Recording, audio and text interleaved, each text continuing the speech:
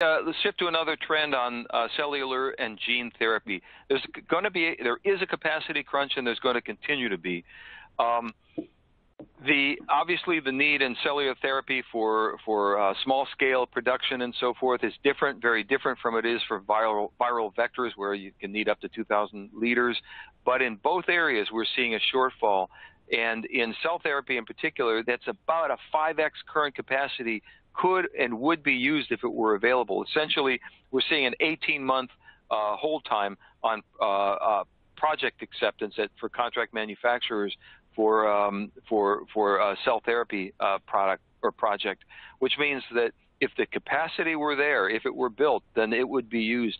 So we're also seeing that this shortfall is likely, when we've explored that a little more deeply, that the shortfall is likely to continue because it's not just the bricks and mortar or the build out, it's the people, the hands-on staff with the ability to manufacture and work with these very specialized technologies.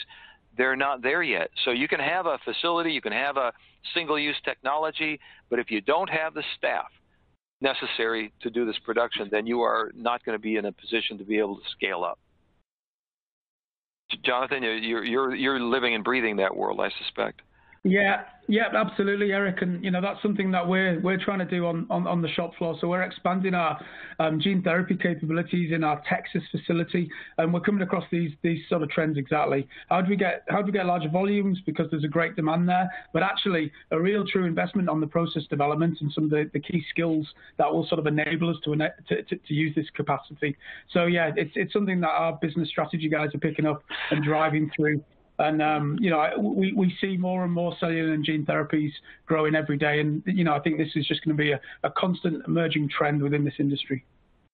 Yeah, and a slide I've got coming up in a few, it goes directly to your issue of process development expertise. So let me jump into one related to capacity first.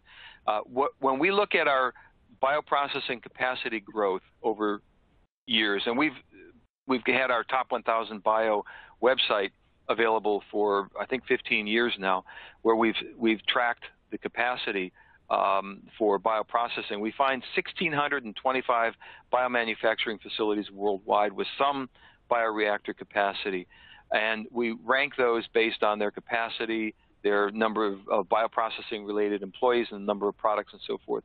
We're now tracking 16.6, I think it's almost 17 million now, actually, liters of capacity worldwide. That's for recombinant, non-recombinant vaccines, blood and plasma-derived products, veterinary products, biogenerics, which are biosimilars produced for non-GMP segments of the world that are not necessarily capable of producing a GMP level quality, but we track that as well because the non-GMP facility in China today will be GMP selling a biosimilar in the very near future. So knowing where that capacity is and tracking it and its growth is really important, especially as you relate it to GMP, the shift from non-GMP to GMP. But what we see is 880 global facilities each have over 1,000 liters. So that's a lot of capacity right there alone. And there are 1,100 facilities that have 500 liters of capacity total.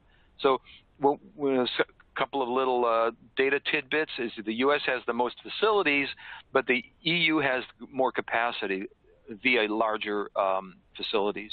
Asia is nearing the U.S. in terms of the numbers, but their capacity remains very small right now, aside from the supersized facilities such as Samsung and others in the region.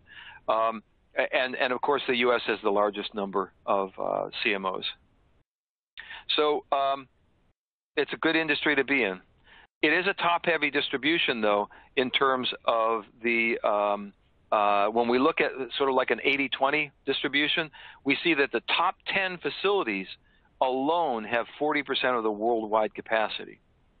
So that alone indicates a very heavy distribution. In addition, the top 100 have something like 66 or 66% of the capacity. So 100 out of 1,600 facilities That's 1 out of 16 facilities contain almost 70% of the world capacity. So it remains a very top-heavy world.